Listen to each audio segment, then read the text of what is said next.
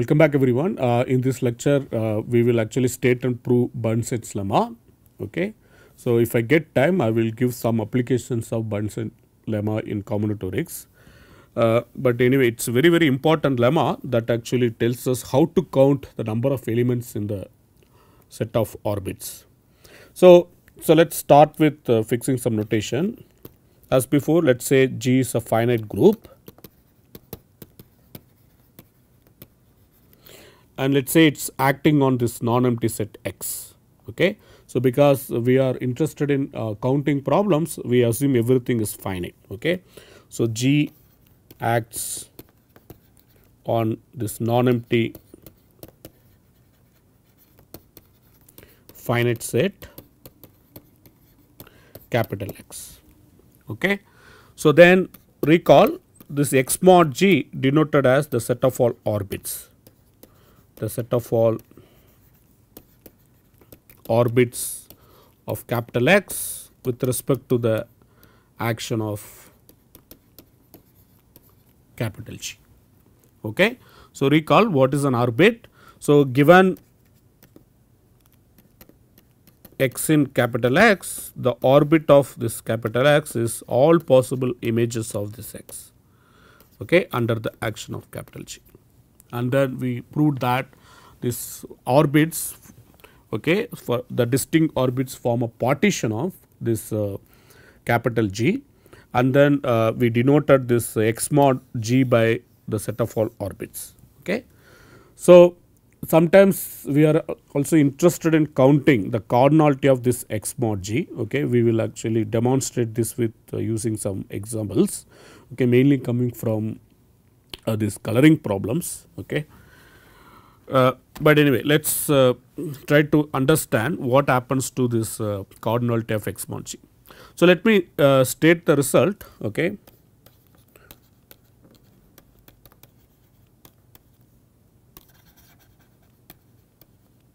So, even though it is called actually Burnside's lemma, so this was actually first proved by actually Cauchy. So, sometimes people make a joke about this lemma. So, this is also called not Burnside's lemma, because Burnside was attributed for this lemma wrongly. Okay. So, but Burnside in his book actually quotes Frobenius is the first one is proved, okay, this lemma. But even before that Cauchy actually knew this lemma. But anyway, what is the statement of this lemma? So, this is a very basic lemma that counts the cardinality of this X mod G.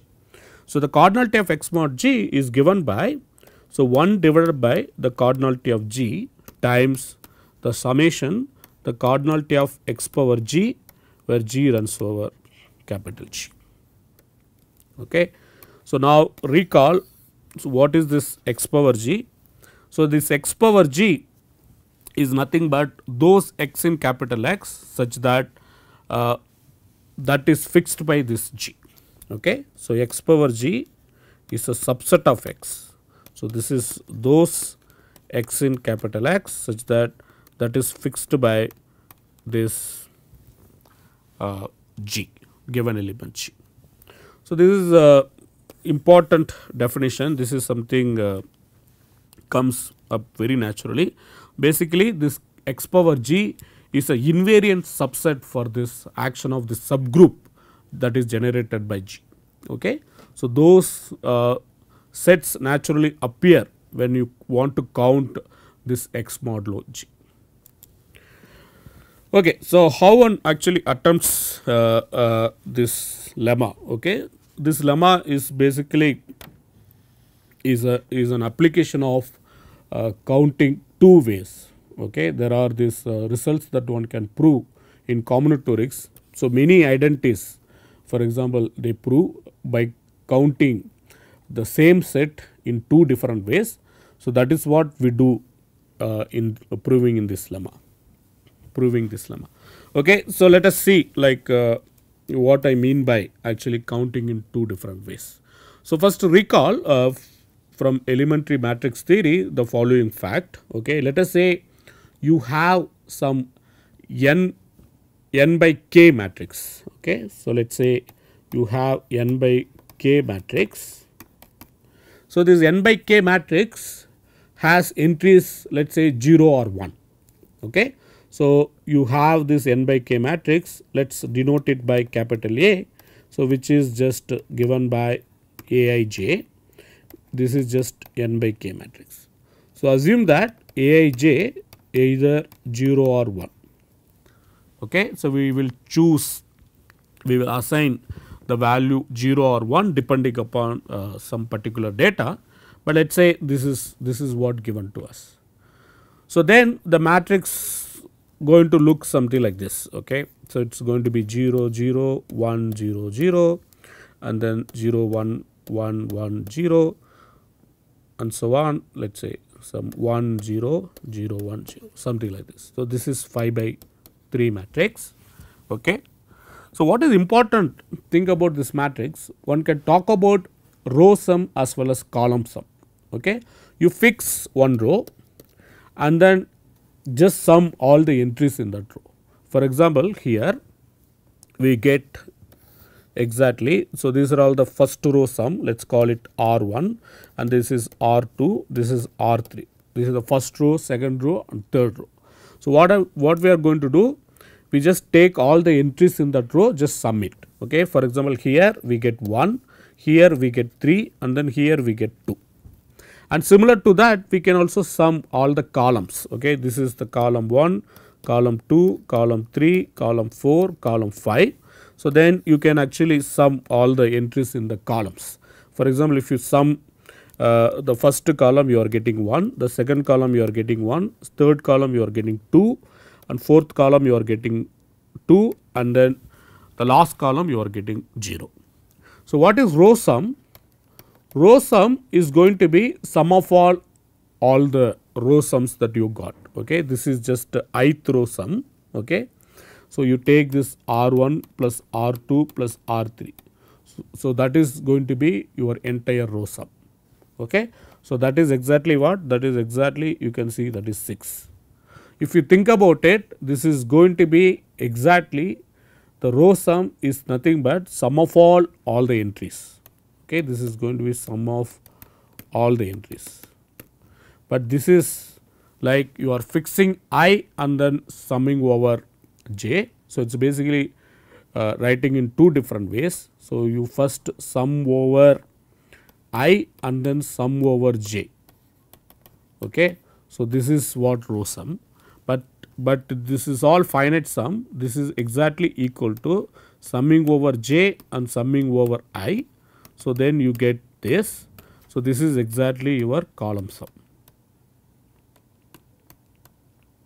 Then you can easily see that the column sum again adds up to 6. Okay, 1 plus 1 plus 2 plus 2. So, that means the entire row sum is going to be same as entire column sum. Okay. So, this is exactly what I was actually telling.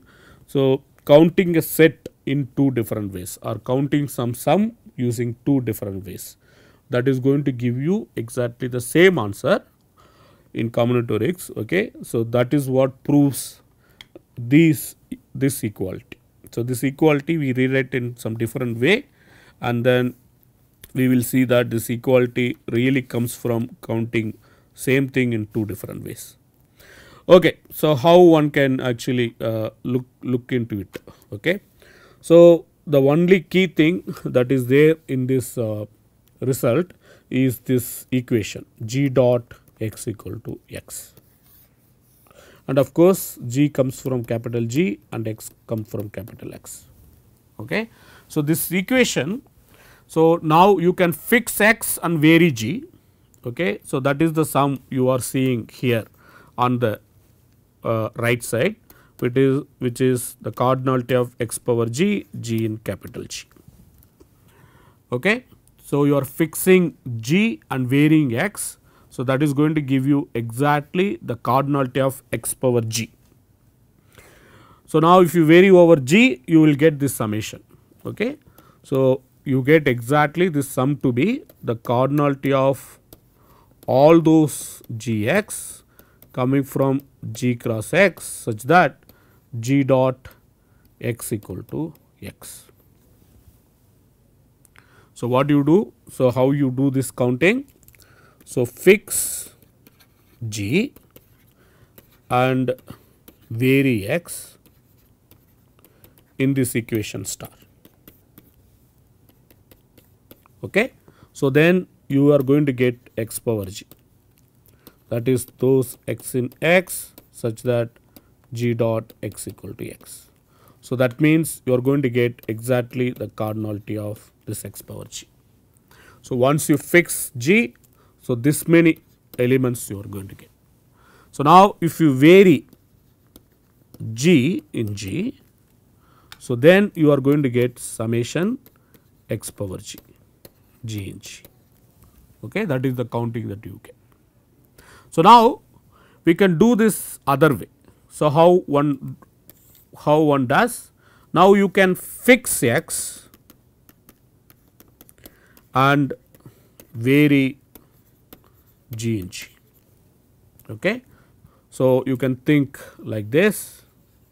So, now you can see that now you fix X and just vary G. So, then what will happen? If you fix X and vary G, so that is going to be just the stabilizer Gx. Okay. So, you are going to get Gx. So, that is those G in G that fixes this X. So, then you are going to get the cardinality of Gx, that many counting. Okay. So, now if you vary X in X, so you are going to get summation Gx X in capital X. Okay. So, basically you are saying that these two summations are equal. The summation mod X power G, G in G is exactly equal to summation mod Gx X in capital X, which exactly counts the number of G comma X in G cross X such that G dot X equal to X. So, that is why these two summations are equal. So, basically counting the same set in two different ways. So, let us do it more set theoretically. I will also give you actually matrix proof. Okay.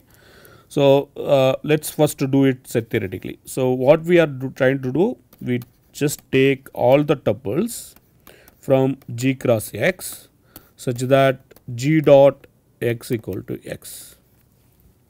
So, now this can be realized as disjoint union of first of all X power G, G in G.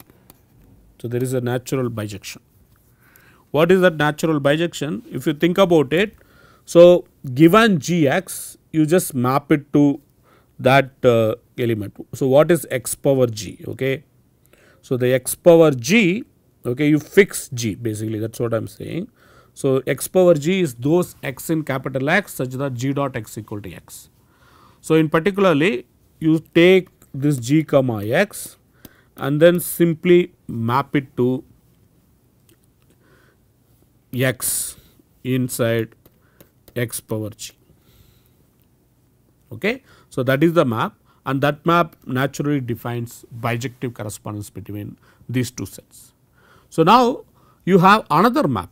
You can also take this G comma X and then send it to G in Gx. Okay. So, that is going to define a map from the same set, okay, from the same set to disjoint union of Gx X in capital X.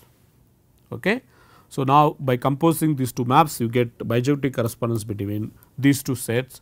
So, that is what this counting says. Okay. This is purely set theoretical proof. So, let me actually give you actually matrix proof which is much more visible. Okay.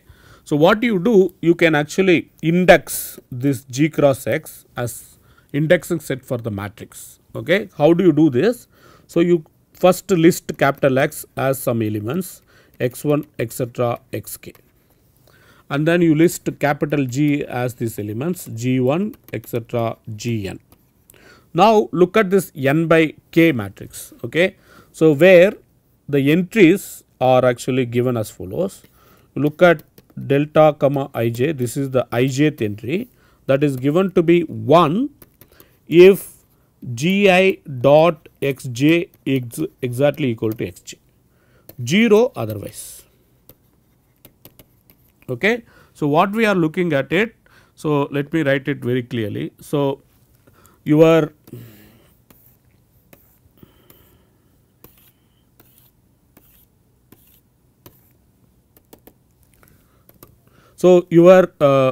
columns are given by, let us say x1, x2 up to xk, and the rows are given by g1, g2 etc. gn. So, basically this is n by k matrix. Okay. So, these are all rows. So, these are all columns. Okay. So, now if you look at this particular entry, okay, so this is going to be just g1 dot x1. Okay. So, either it can be actually x1 or not. So, depending upon that you put value either 1 or 0. Okay. So, if you look at this g1 dot x1, g1 dot x2 and so on, g1 dot xk. So, what it does? So, g1 act on this x1 etc. xk, it just permutes. Okay. So, this g1 dot x1 etc. g1 dot xk, that will be again listing of this x only in some other order. Okay. So, we want to look at those elements that are actually fixed, that means it should never change. Okay. For example, if xi is here, then this g1 xi we want it to be xi. So, it should not be changed. If it is not changed, you put 1 there, you put 0 otherwise. Okay. So, that is what we are doing. So, we are filling this matrix using the entries of this delta ij. So, the delta ij, what it does, if it is in the correct order, that means gi fixes xj, then you put 1, otherwise you put 0. Okay. For example, let us say xi is x2 is fixed, you put 1, otherwise you put 0, like that, you put 1, otherwise you put 0. Similarly, g2, if it is fixed by, if it fixes x1 you put 1, otherwise you put 0, like if it does not fix xk you put 0 and so on. So, that is what your entries. So, delta ij is nothing but 1 if it fixes xj, 0 otherwise. So, then what will be the ith row sum? Okay. If you look at some particular ith row, so this is going to be your ith row, let us say this is the ith row. So, let us say the ith row sum is Ri. So, Ri is just sum of all the entries in the ith row. So, let us calculate what it is, ith row sum.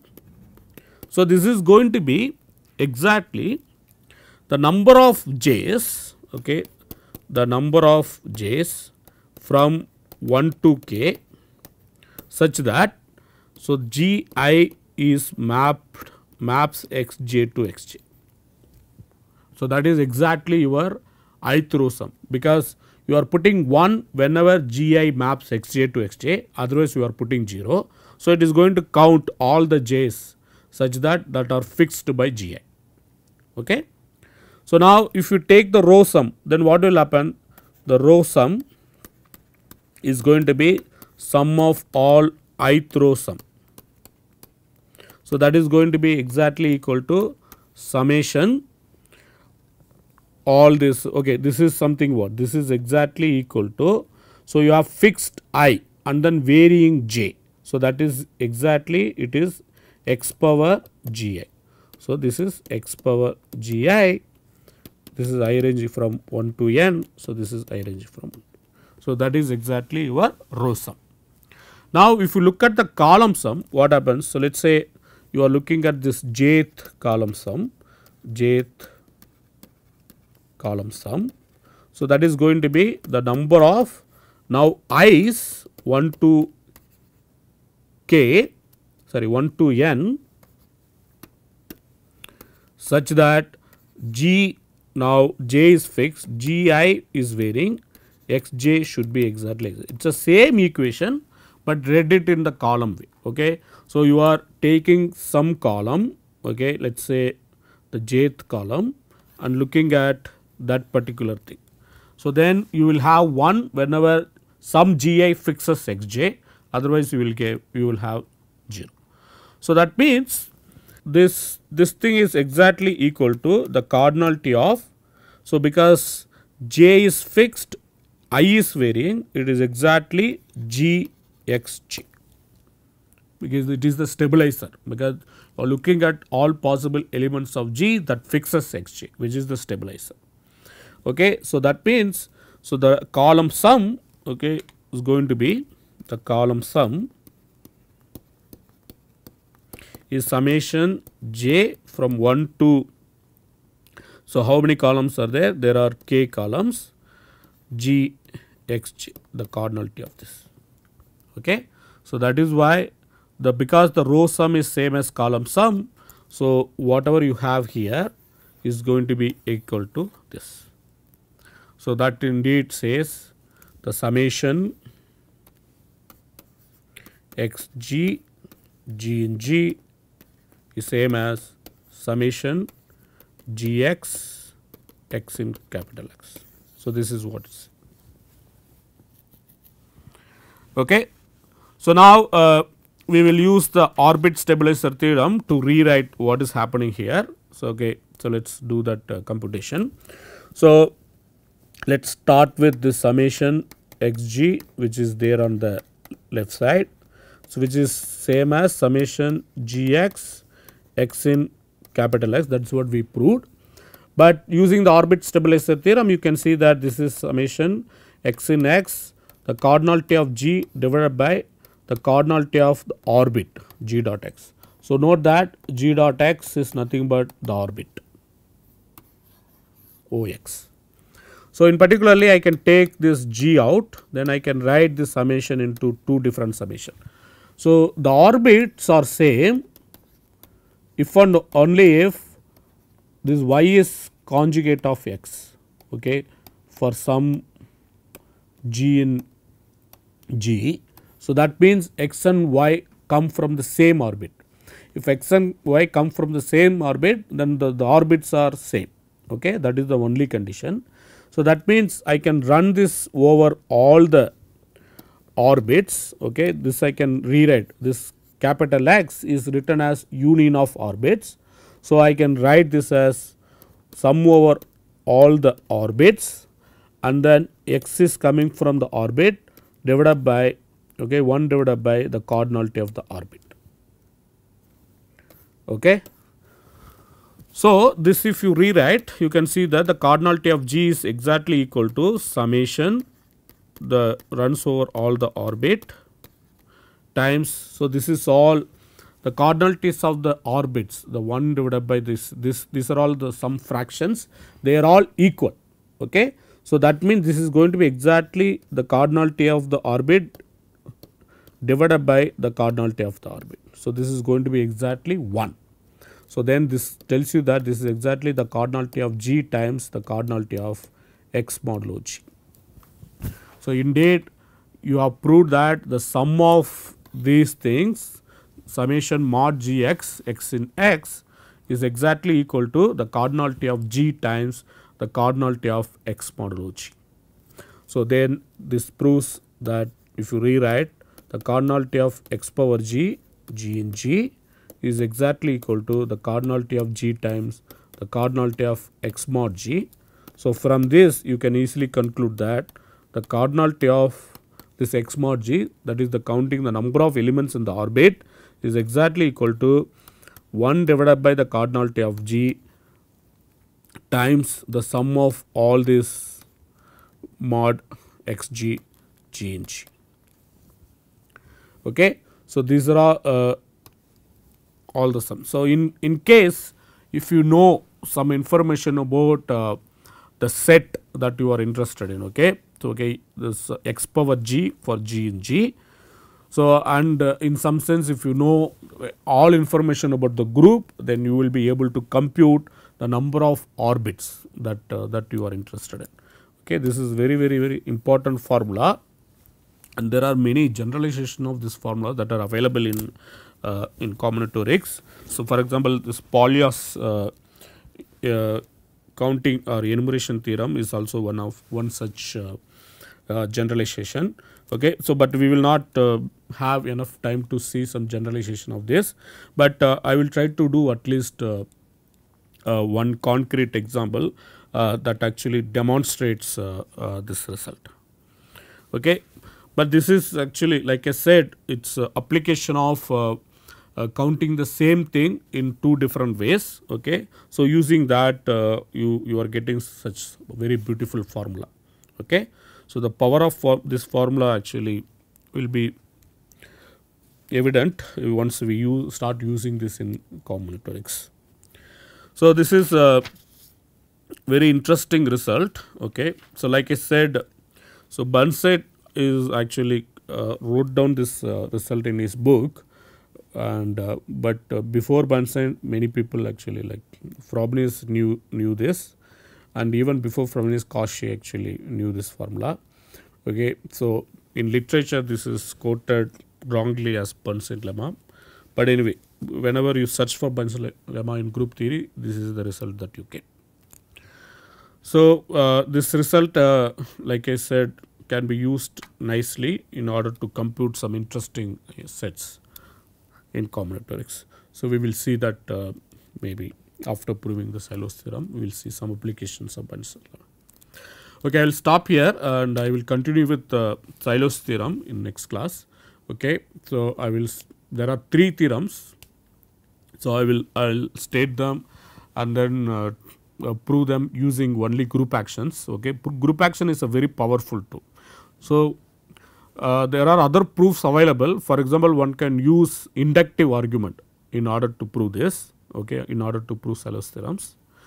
But we will also see various applications of Swayam's theorem. That those applications are very important. In particularly, we will be able to determine groups of orders, groups of small order, up to isomorphism. So, that will be kind of very important task in this course. Okay. And later we will specialize to finite abelian groups and then try to classify them up to isomorphism. Okay, I will stop here. Thank you.